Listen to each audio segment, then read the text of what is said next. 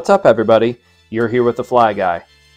Alright, today I'm going to be demonstrating how to tie the updated version of a drop shot bass fly that I tie in fish called the J-Lo bug.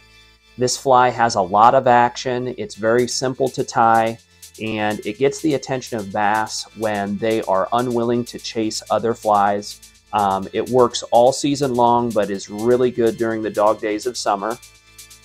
The original and new tying recipe, along with the original tying demo and the new tying demo, will be up on my website at tfgflies.com. I will also link in the description to fishing footage from the original version, where I am fishing a small creek out of my kayak and I'm catching smallmouth bass during the summer here in Ohio. I will be going more in depth into material choices and an overview of this pattern, along with fishing tips as I move forward, so make sure that you hit that like button and subscribe to my channel on your way out. Alright, let's get into that demo.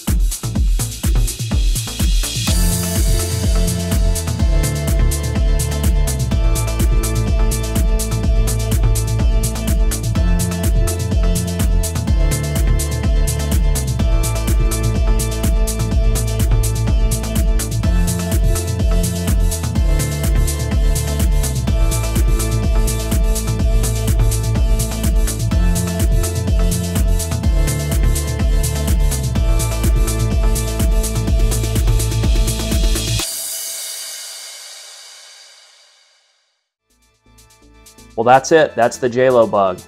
It's a pretty simple drop shot fly to tie for bass. It's effective, and I can't wait to give you some more fishing footage on the updated version. If you like this video, go ahead and hit thumbs up. And if you haven't already, go ahead and subscribe to my channel for more fly fishing and fly tying videos. Thanks again for watching, everybody. Take care, and we'll catch you next time.